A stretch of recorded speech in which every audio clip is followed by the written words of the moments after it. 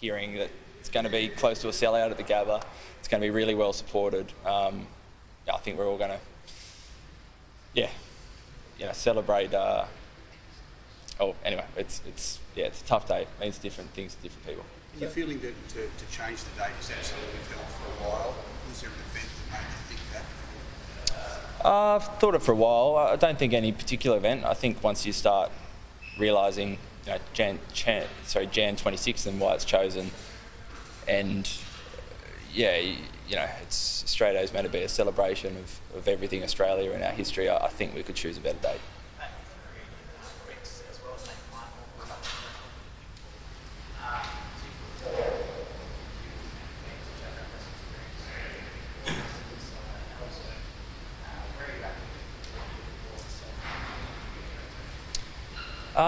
Perhaps, no doubt, playing a pink ball test pretty much every year, and some shield cricket over the years in pink ball helps us familiarise ourselves with the pink ball a little bit better than perhaps oppositions can, just by experience. But Pat Cummins there ahead of the second Windies test and looking forward to a sellout at the Gabba.